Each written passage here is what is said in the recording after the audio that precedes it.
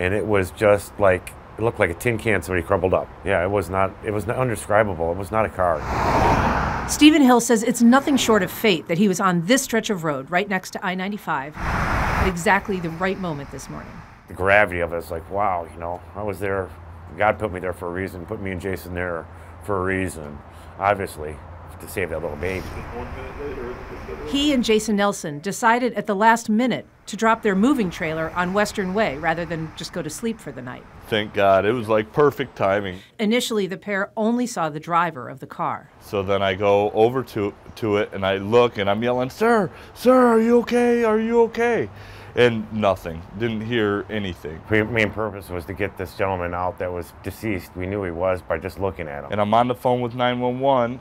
Steve noticed that there was a baby in the back seat. And he's like, "Oh my God, there's a baby." At first, we did not see the baby. The flames were up, like they were up. Just without thinking, jumped back there right over the deceased father. And so he hopped in there with the flames and everything. But that harness, I couldn't get it. If it was melted or what, but I grabbed it and, you know, and I wasn't gonna stop until I got that baby out of there. Literally trying to get it, he's freaking out because he couldn't get it. And he was just really freaking. He's like, "I gotta get this baby out." Because there's no way I was gonna let no baby die. There's no way.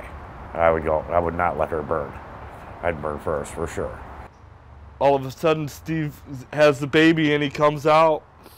You know, she was cooing and crying a little bit. And Steve's yelling, "Get the guy out of the car." So then I reach in and I grab the seat belt.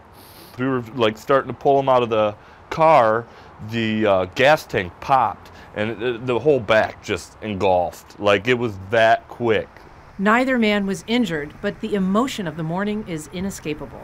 And I mean, it was very scary. I think the scariest moment of my life. Being that the baby was so little and the baby was moving, so it was like we had to do something.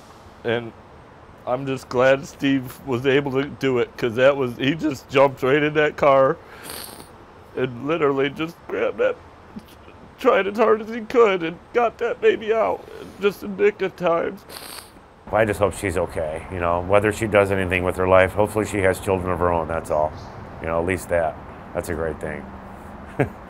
You don't have to be a president to be something special, you know. You need to be a mom and then a grandma. That's special enough for me.